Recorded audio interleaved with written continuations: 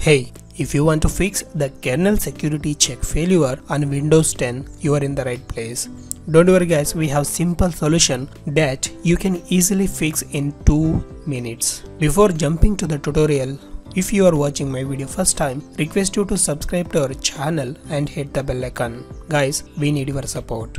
Okay, let's jump to the tutorial. First step, we have to update the display adapter. To update that, go to the Windows search bar and search for device manager. Open the device manager from the best match result. There find display adapters. Double click on that to expand. Right click on the display adapter driver and select update driver. Then select search automatically for drivers. Make sure you have connected with internet. If it's not available, no worry. It will update for latest drivers which is available on your system. Okay, once you updated it, just close it and again go to the Windows search bar and search for this PC. Open that, then find the local disk C which is operating system has installed and select right click and then select properties. Now go to tools and you will find the error checking option. Under that find the check button, click on that and select scan drive. It will check if any errors are appearing on your system. If there are any errors found, it will automatically fixes for you.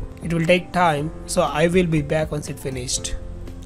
Yes, the scan has been completed and there is no errors found on my system. If you found any errors, it will show you the fixes. Just say OK and close the window. And finally, again open the device manager by searching device manager on the Windows search bar. Open that and now you have to select the network adapters. Then select the main adapter, right click and select properties. Then select driver and hit on update driver. Select search automatically for drivers and it will install for the latest drivers on your system. Now close the window. Again, you have to do for other wireless devices, like if you have connected with Wi-Fi adapter, select that also. Select properties, driver, update driver. Then select search automatically for drivers and hit enter. So now we have updated the all drivers on device manager for network adapters and display adapters, as well as we have checked the errors and fixed. Now you have to restart your Windows operating system once, and